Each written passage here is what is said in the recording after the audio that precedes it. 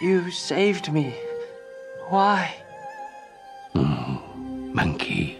Well, Oranguru may not be a monkey, but this orangutan Pokemon will make for a great addition to PvP, so join me as I break down its viability in the GBL. Let's get into it.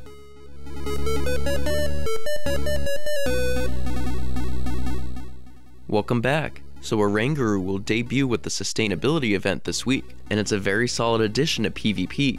It's comparable to Hypno. Both are psychic type confusion users with decent bulk, although they do have some distinct differences. Hypno is a slight bit bulkier, whereas Oranguru has a slightly higher attack. Additionally, Hypno has the strength of having several viable moves, including the 3 elemental punches, Shadow Ball, Focus Blast, and even Psychic occasionally. One of the biggest benefits to Hypno is that its moveset unpredictability can confuse opponents, paving a way to victory. But even though Oranguru really only has one viable moveset, it's still one that makes it quite good. Oranguru runs the moveset of Confusion plus Psychic and Foul Play, pretty solid moves overall. Oranguru also has the benefit of its unique typing of Normal and Psychic, something that makes it only weak to Dark and Bug, also eliminating Psychic's Ghost weakness thanks to the Normal type. This orangutan Pokemon is bulky, has a solid moveset, and a decent typing, so let's stop beating around the bush and see how well it does. It's certainly not bad in the Great League, but you may be thinking, under 50% of the Great League meta doesn't sound too great, right? Well, Oranguru isn't going to blow anyone away, but it is worth noting that it's a Pokemon who does well against most Pokemon except those of a specific type, being Dark. When your only attacks are Psychic and Dark type, you're not going to do well against a Pokemon that holds the Dark type.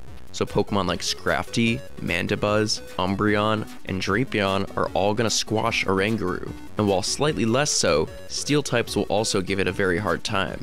However, Oranguru is left with a lot of great wins against the rest of the meta, including Azumarill, Trevenant, Machamp, Medicham, Nidoqueen, and several others. Oranguru is perhaps even better in the Ultra League though. While the same Dark and Steel types plague it here, it has more Ghost types to bully like Gengar, Drifblim, and Giratina. It even beats some that you wouldn't expect like Galvantula. So all in all, Oranguru is going to make its mark in PvP as a solid, bulky Psychic type. The best way to use it is to have 2 other Pokemon in your team that cover its weaknesses, so Steel and Dark mainly. After I build one myself, I plan on running it alongside Scrafty and Vigoroth for the Great League, and Scrafty and Toxicroak for the Ultra League. Their powerful fast move counter will help combat both Dark and Steel types that would threaten Oranguru, making for a pretty well-rounded team. Feel free to give these teams a try, and be sure to let me know how well they do down in the comments. But that just about wraps up this orangutan analysis, so if you like this video, be sure to subscribe so you don't miss future ones, and don't forget to give this one a thumbs up. But until next time, I hope you have a great day, and I wish you all the best of luck in catching Oranguru. Take care.